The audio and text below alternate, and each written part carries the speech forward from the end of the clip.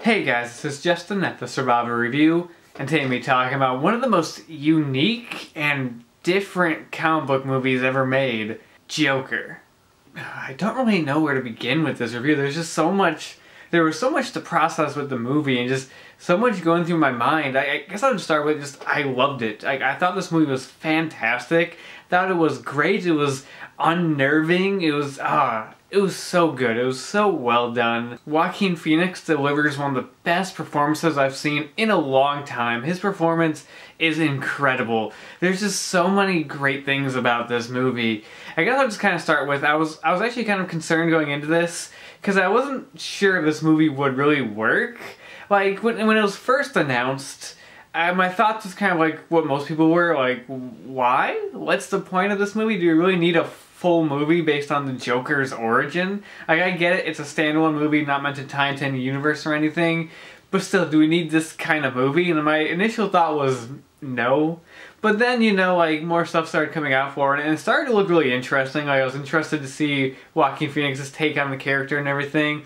My one concern, though, was the director, Todd Phillips, who is mainly known for comedies. And I'm like, they're saying this movie is meant to be like a 70s crime drama in the vein of a Scorsese movie. Do you think the Hangover guy is the best choice? So I was always like cautious. I was always cautiously optimistic. And like, I'm glad to say, like, I'm sorry, Todd Phillips, because he did an amazing job with this movie. This movie's beautifully directed. It looks gorgeous. The cinematography is amazing. It's a wonderfully great looking movie. It just captures that gritty tone of like 70s New York, even though it takes place in the early 80s and of course takes place in Gotham City, but it still captures that grit of that era. This is a super realistic, very uncomfortable movie. Like, the funniest thing was, like, on the way home from this movie, like, I was talking with my girlfriend about it, and she was like, oh, there's this one part where I was just so uncomfortable. And I'm just like, the whole movie? And she was like, well, yeah, true, because it's a very unnerving movie. It's not meant for everybody. I can easily see a lot of people not liking this film just because it makes you uncomfortable. It just kind of makes you like question like morality and question like how people are treated and everything. It goes through a lot of stuff. I'm not going to try to describe the plot because everyone pretty much figured it out going in, and everyone's probably seen the movie also, so there's no need to discuss that. Just delve right into the film, and yeah, this movie doesn't feel like a comic book film at all. It literally just feels like a gritty 70s character drama, because this movie essentially is a character study of Arthur Fleck and his slow descent into madness, and by the end of the movie becoming Joker. And it's done so well. You can clearly see the inspiration from Taxi Driver, and there's a lot of stuff directly lifted from that movie, and that was actually one of my kind of worries at first, because like I said, there's a lot of stuff kind of lifted from it in the first half of the movie, to where I was like, oh, am I just going to be reminded of Taxi Driver like throughout this whole thing? Like, I want to be engrossed in the story, not reminded of another great film. But once you get to the subway scene, that's when the movie really becomes its own and just tells its own story with its own kind of themes and messages. And then from that point on, I wasn't really thinking about Taxi Driver at all, despite the fact that it does have that kind of griminess of it. Like, the way this movie portrays Gotham City, I loved. It feels so real and lived in, and it feels like the Gotham City we all know and love, with this just kind of like crime-riddled city. I mean, no offense to the Nolan movies, but once you got to like Dark Knight and Dark Knight Rises, and they were just using like Chicago and Pittsburgh for it, it was just like a normal city. You never got that feeling that it was this terrible, crime-ridden place that you would not want to live in. It just kind of felt like a normal city, and I'm not trying to take down those movies. I love those movies. But this one just had this really great feel to it. I love the portrayal of Gotham City in here. It was handled so well. I like how the movie really doesn't feel the need to adhere to the comics. Like, it basically just, you know, is doing its own thing with this character, and that made it so much more like engaging, because you're not worried about how accurate it's going to be, and two, you're not looking for references. You're just able to just engross yourself in the story and not have to care about the larger universe. And I love that feeling. I love that kind of like just free feeling of just being able to watch the story play out and not worry about the comics and the universe and the characters tying in. And the way it handles like comic book elements, it does very well. It doesn't have a whole lot of those elements, but it does have the character of Thomas Wayne, and it even has Bruce Wayne in there.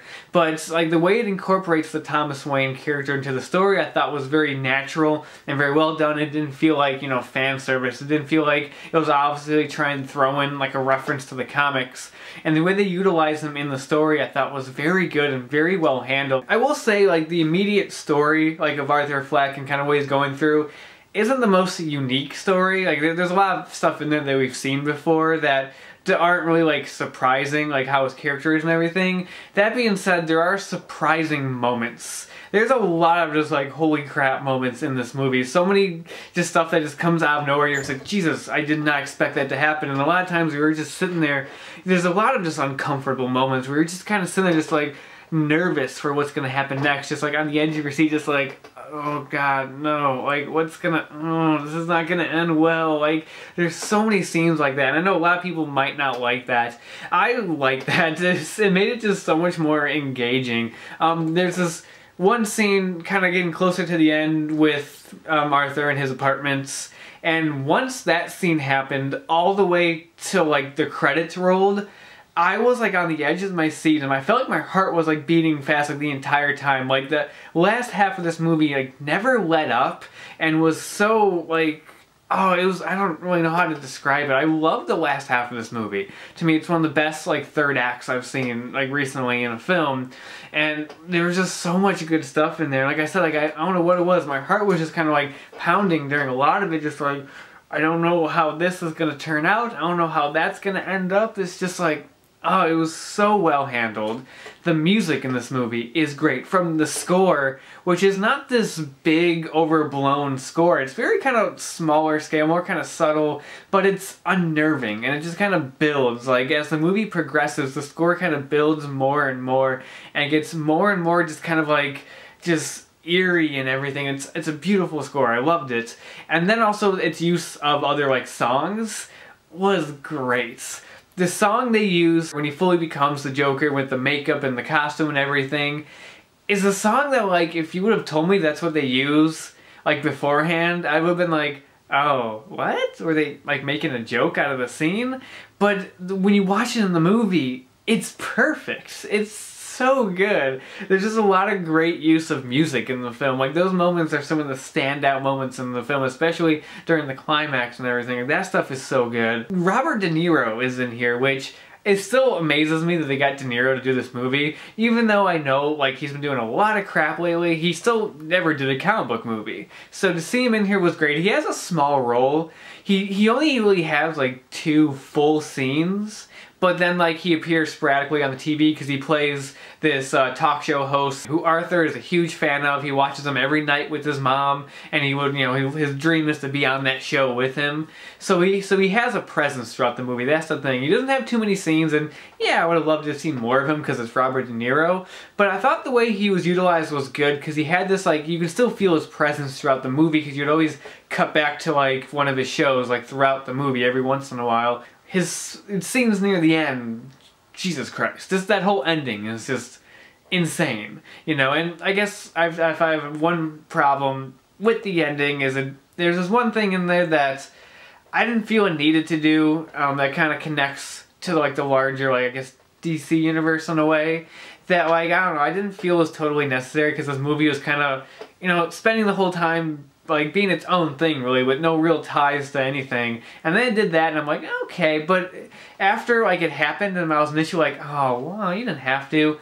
I thought about how that scene was executed, and I really like how it was executed. It wasn't executed like it was this big deal. It was just kind of like this quick kind of blunt thing, and it just added to the like the gritty like brutalness of this movie. So that's the thing, like I know a lot of people are talking about like the violence in this movie and how violent it is and everything, and like it is pretty brutal. Like, when you actually have the violent moments, it hits.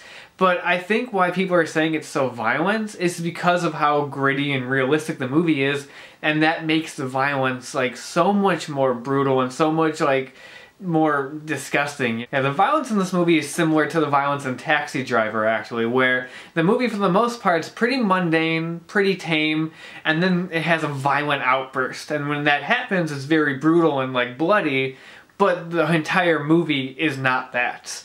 So I don't really like see the big complaints about the violence in the film. Like I said, when it's there, it is brutal, it is graphic, but it's not, like, it's used sparingly. It's not like a completely violent movie where it's like violence every 5 minutes, you know, and like, I know there's a lot of controversy behind this movie with regards with it might inspire violent acts and everything, and I mean, I understand that, I can see where it's coming from, but I feel like the character of Arthur, you understand throughout the movie that he's not totally sane. Like, you have moments where you do sympathize with him. There's a lot of moments where there's just people treating him like crap, you know?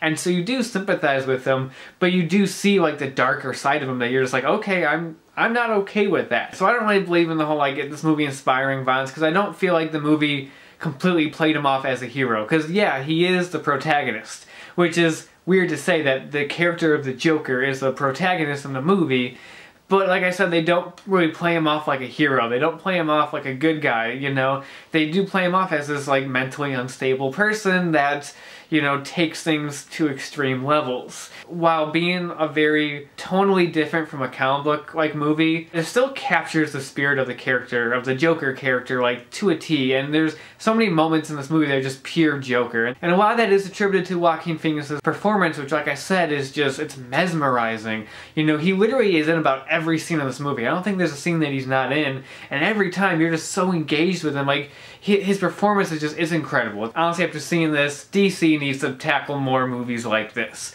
You know, I know their cinematic universe has basically crumbled away at this point and is pretty non-existent, although they are trying to have some movies that tie together. At this point, I'm like, I'm not even concerned about that. Like, do more movies like this. Do more unique standalone films that set it apart in the genre that is such an overstuffed genre with a lot of similar type of movies. Now, but this one is such a standout from the crowd, and they should try to give us more movies like this. Focus on this and less of, like, trying to make a big, like, universe type of thing, which, like I said, I know they're not technically really doing anymore, but I really think they should not even be concerned with that stuff and make more unique films like this. So overall, that's Joker, an incredible film that deals with a lot of issues, which is why I think a lot of people are making a big deal out of it. It deals with a lot of social commentary, a lot of dealing with mental health and all that kind of stuff. It deals with a lot of stuff, and I think it deals with it very well, and it just makes for this effectively, like I said, unsettling, brutal, uncomfortable, but somehow engaging and beautiful looking movie that I thought was fantastic. I really loved this movie. I thought it was great and probably one of my favorite films of the year. So that's all I have to say about that, and until next time, I'll talk to you guys later.